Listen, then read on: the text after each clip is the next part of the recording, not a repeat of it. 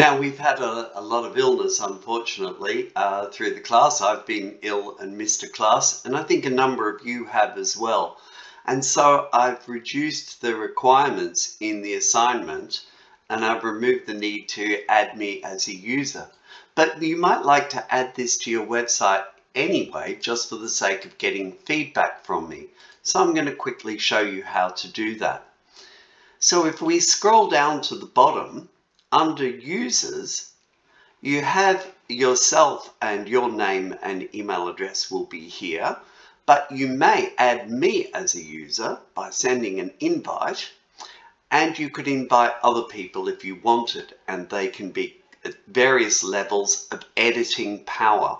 So if you'd like to add me, then just use this email address, p.thomas@hearts.ac.uk, and add me as an administrator, and that means that I will be sent an invite when you scroll down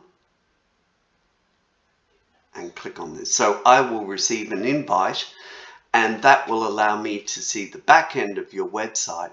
So if you have any problems, I'll be able to assist you directly on your website.